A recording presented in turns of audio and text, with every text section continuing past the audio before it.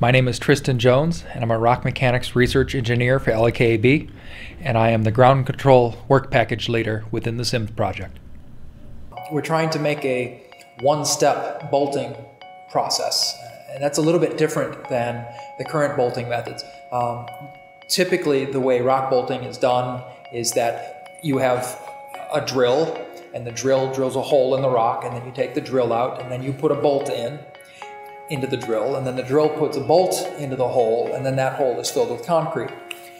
We're trying to minimize that process. We're trying to take out some of the steps, trying to automate it a little bit more in order to remove some of the people from the equation, help get rid of some of the opportunities for people to get hurt, because one of the largest ways that people get hurt in underground mines is simply by doing manual work with their hands, and they clamp their fingers between two pieces of metal, or just typical accidents that you have when working with tools. And so by automating the bolting process, making this a one-step bolt, we hope to get rid of a lot of that.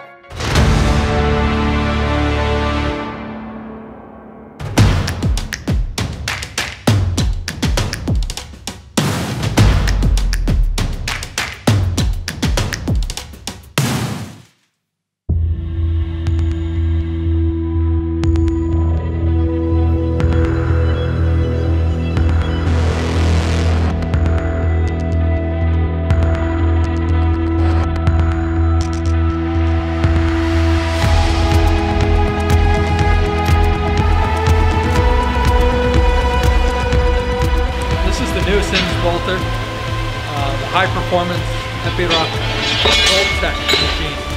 High performance being that this system uses a two-part resin system in order to anchor the bolts compared to the other cement or grout bolters that we have in operation currently. One of the biggest changes is that instead of having a drill steel which drills the hole, and then also a bolt which is put in after the hole is emptied.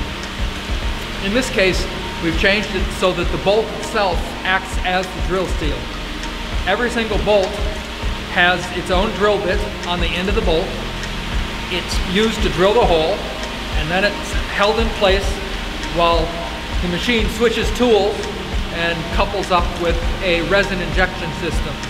The two parts of the resin are brought from the back of the machine through hoses to the front of the machine. They are mixed in a mixer right before the resin is injected into the bolt, and then that resin actually goes out from the end of the drill bit and encapsulates the entire bolt from its deepest point, and that's how it actually anchors instead of being placed in a cement-filled hole.